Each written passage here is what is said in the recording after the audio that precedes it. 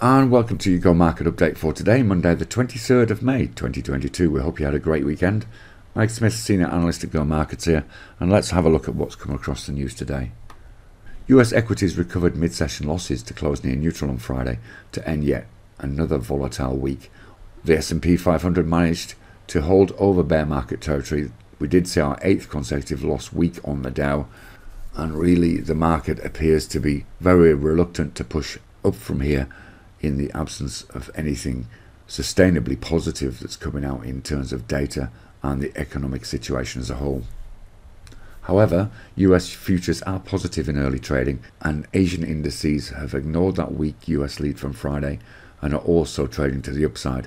The ASX is around about 0.4% to the upside as it processes the election result. At this stage, it's unclear whether we have a minority or a majority government, and that may be a determining factor as to whether the market is happy from here. European futures are pointing to a mixed open, but certainly looking far better than they did on Friday, and US dollar index continues to edge lower and trading around the 2-week lows we referenced on Friday as well. On the back of that, we're seeing gold move back towards 1850. Oil continues to move towards its top of the range around 115 on the Brent contract CFD. Copper's at 3-week highs, with all of the commodity groups seeming just to edge higher again after really what's been a tumultuous month. The VIX continues to drop gradually and is around about that 28 level. Remember last week we spent most of it over 30, and that suggests a little bit of market calming, although historically 28 is still high. Bitcoin, of course, had a bit of a choppy week last week, but looks settled for now around that 30,000 level again. Doesn't seem to be much reluctance to buy or sell significantly from that level, so it'll be interesting where the market sits over the next few days on cryptos generally. Not a massive amount coming out on the data front. We've got German business climate numbers this afternoon and US Chicago Fed National Activity Index this evening. They're really the only significant data points. We do ramp up a little bit towards the back end of the week. Despite the positive moves today in Asia, we would still consider these markets to be relatively high risk.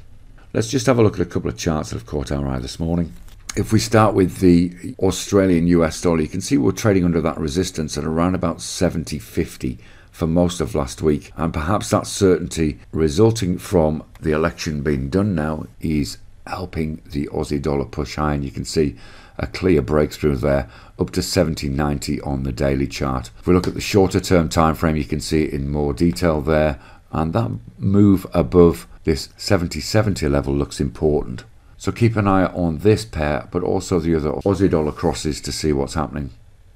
On the ASX, 0 is one we've been watching, XRO ticker code. You can see that 90.50 is short-term resistance with support back here in March and February, and before we had this more recent drop towards the back end of April.